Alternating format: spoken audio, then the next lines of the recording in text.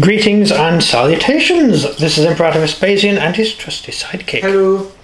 We're going to be having a look today at Celtic Chariots, Warriors of Antiquity, from Victrix. 28mm hard plastic figures. You get overall 3 chariots and 20 figures.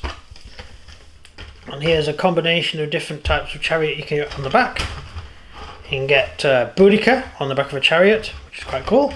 You get a mad druid on the back of a chariot, or different types of infantry on the back of a chariot. That's an officer. He has a sash, hence an officer, and that guy there. So I'll have a quick look at this is what it looks like assembled.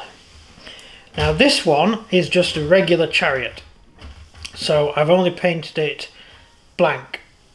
So I haven't painted any pretty pictures on it because I'm going to have the officers with really distinctive chariots, so they stand out more. Yeah. So this is just a normal chariot owned by a charioteer. So it's got no airs and graces to it. It's just a standard chariot. Which empire was it that used the spikes on the wheels? They used it for people who have really big shields, and because they couldn't get through Persians. They side them and just slice them off so they could charge them into them and take them down. The Persians used scythe chariots. I think in Romans for some reason. No. I'm pretty sure they never did that. No, they never did that. You might have injured someone in the arena, and that would have been an offence. You'd have been arrested. Technically, attempted murder. It is attempted murder, yes. Although charioteers apparently did loosen wheels deliberately, so they would have epic crashes and stuff, so it would look awesome. The same as having spring-mounted armour, so it would look like their armour exploded when they were hit and all that sort of stuff. But that would be pretty cool to be fair. They would look really cool, yeah. The Circus Maximus, it was called, and it predates the big amphitheatre in Rome, the Colosseum. Colosseum? No. Yeah, Colosseum. Is it the Colosseum? Yeah. Colosseum. It predates the Colosseum by about 200 years, Circus Maximus. Colosseum was built by Vespasian. I take it like the idea of Colosseum was up. I guess, did Celts go? If you think about it, right? Yeah. They do battles about famous battles they did. Yes, they reenacted. Yeah. So, things. like, if the Greeks are doing it, it'll be Phenopoly. And yes. they're reenacting that kind of stuff. Did they actually get, like, people who they paid, like, people who were Persians? So, like, did actually pay these people to play it? Yes. And that would be their version of TV, like the Olympic Games. Yes. It would be it actually would be television, yeah. So you go in and watch a show, but you had and it would go on all day. Yeah. Was it all day? Yeah.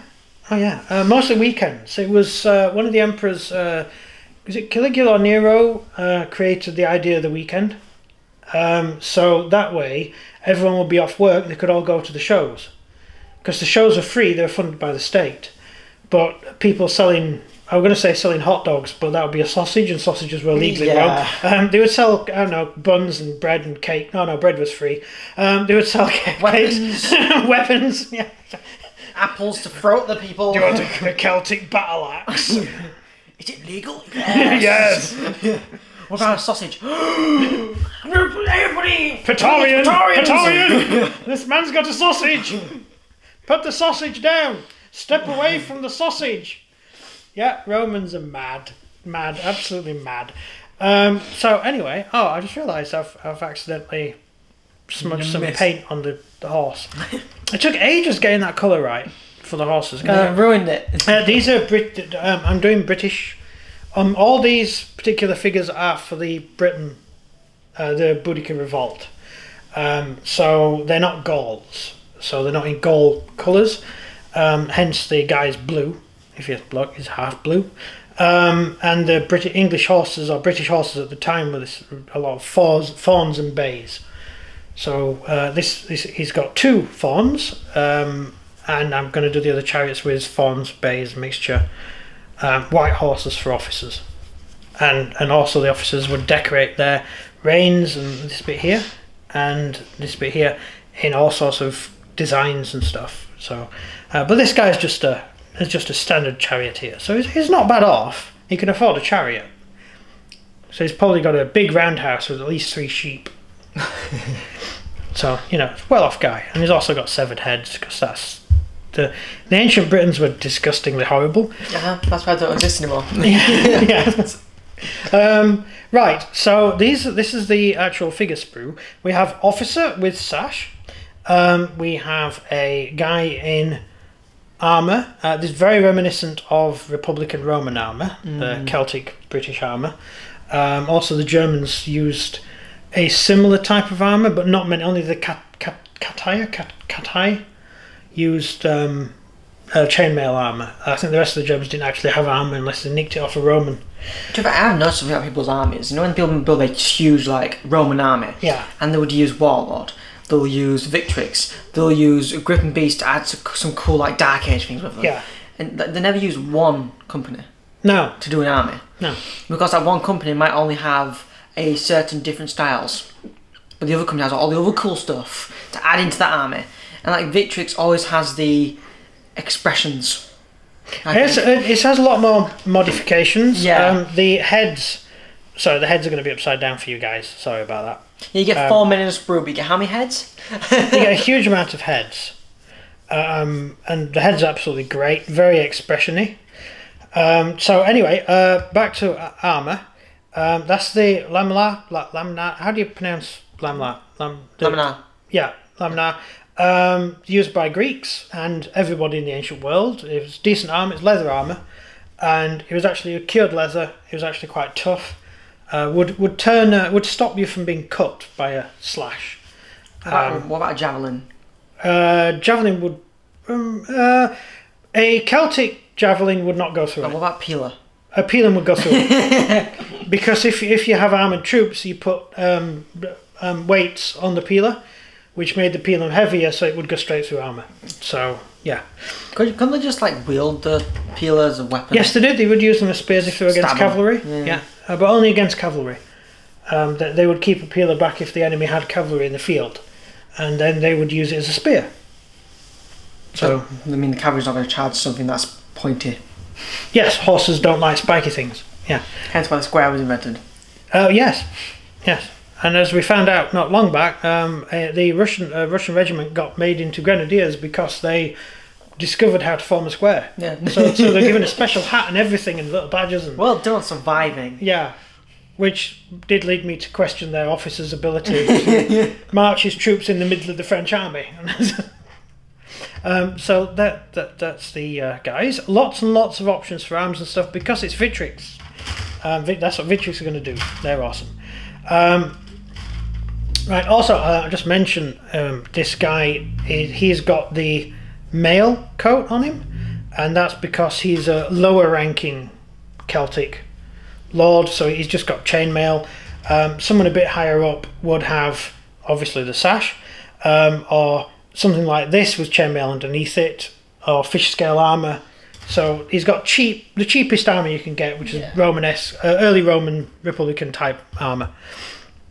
Right. That's how to build it. Well, normally that's on the top thing, isn't it? Yes, this actually doesn't have anything on it. It just has pictures on the back saying, you can do this too. So now down to the sprues. Now this is where it gets interesting. I've actually found this quite, not hard to put together, but tedious. Because the reins go differently and everything. There's 2 sets of reins, one for this guy here. I have one in the other room, but I haven't finished building it. This guy is actually standing on this bit here, which is what Julius Caesar wrote about. The Celts would stand on the actual bar of the, what's that called? Axle? Yeah, because it's like, I think that's the thing that connects the... Yeah, so they'd actually stand on the axle of the chariot. So I did put the guy together, but I decided, just for simplicity's sake, because we were doing a video about it, that I'd just do that one because it was easier. So they're the 2 different reins. Then you get 2 horses, and you get these guys.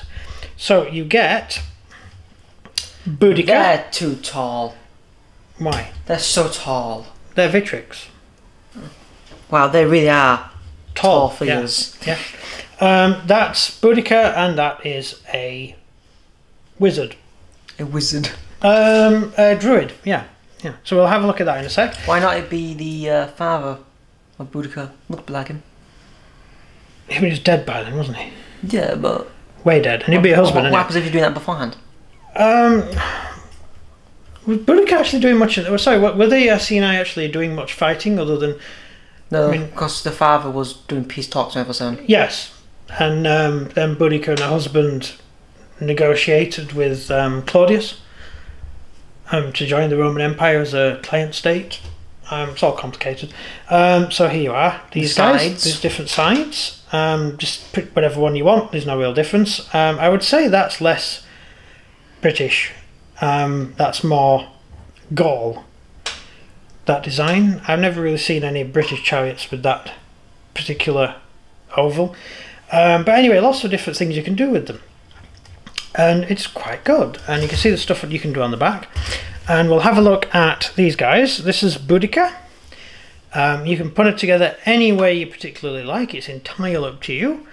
This particular Boudica has a nice spear because she's a woman, and Celtic women would use spears because that way things happen on the other end of the spear. And she has a severed head. She's usually depicted as being topless. I don't think that would be a healthy way of going into battle, but the Germans did, so, you know, and the Celtic men certainly went in with nothing on whatsoever, not even underpants. So it's quite likely she did actually fight topless, but... Even the Zulus wore stuff. Well, yeah, they wore underpants, basically. Yeah, but they didn't. No, the Celts were total barbarians. Really? The Zulus are far more advanced than the Celts. I mean, yeah, they had like a proper leader and everything. Well, yeah, fully running, like everything running perfectly. Regiments and stuff. But I am downplaying the Celts now. You can't blame the Celts who got invaded 24/7. Yes. Well, the reason that the Romans went to war with Britain was because the British kept funding rebellions in Gaul. Because it made money, because the Gauls kept having to buy Celtic weapons from the Britons. Bro! Because we had the best swords, the best equipment and stuff. The best we can mend. Best we can mend, put people in, and all that sort of stuff. So yeah, this is Boudica. I would guess in real life Boudica would have worn armour. Yes. High-ranking officer, queen in fact. Big target. Yeah, and she fought on the back of a chariot on occasion, so I would assume she'd be right up there in front of the Romans, and she wouldn't last 3 seconds without body armour. Just guessing, just throwing that out there. So she could have chainmail underneath there. So that's Boudica, that's quite cool. And now we get to the pièce de résistance of this box, and that's the awesome Druid. This is Druid. Druids are awesome, I like Druids. I know you do. Yeah. The Britons actually were religious fundamentalists. No, were they? Really were, yeah. We're massively into religion. All run from Ynys Môn, which was a Druid island off the coast of Cornwall, no, coast of Wales. And during the Boudica revolt, the reason Suetonius's troops weren't in England was because they were attacking Ynys Môn and burning it to the ground and slaughtering all the civilians, killing all the Druids, destroying the Druid religion. So you wonder why the Celts revolted. I suppose I was gay about that, because I've heard about that exact thing before. Yeah. And so the Druids were the backbone of British society at the time, and it was all to do with religion. I actually kind of in a way approve of the Druid religion, because if you wanted to send a message to a god in Rome, you would go to a priest and give them some cash, and the priest would mention the message in their prayers, right?